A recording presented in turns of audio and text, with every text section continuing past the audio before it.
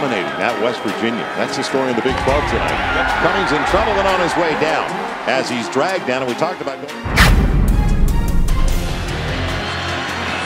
Gets to the 44, pressure up the middle, now off the edge, that's a fumble. That is a live ball rolling, scooped up that time by Shannon, and Frank Shannon inside the 15. Teams guru Mike Black timed it as a 4.62 hang time, plus it extended with the win. Now Boykin's going to take a shot. Oh, and it was just tipped away by Tony Jefferson.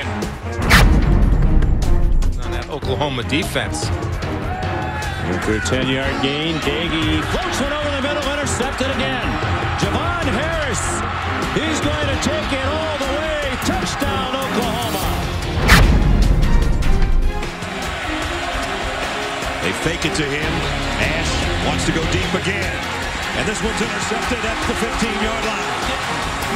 You talk about a cornerback having a great cornerback has a short-term memory loss. On third down, Christian trouble. In big trouble. Loses the football. Picking it up. It's Casey Walker. Walker, time him down the sideline.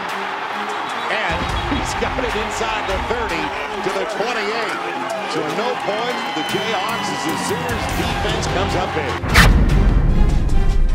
4th and 13. Boykin.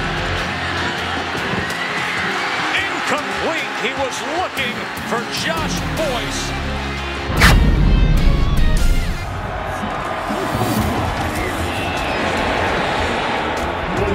Short.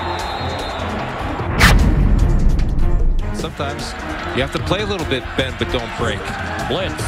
Doege's pass is intercepted by Aaron Colvin.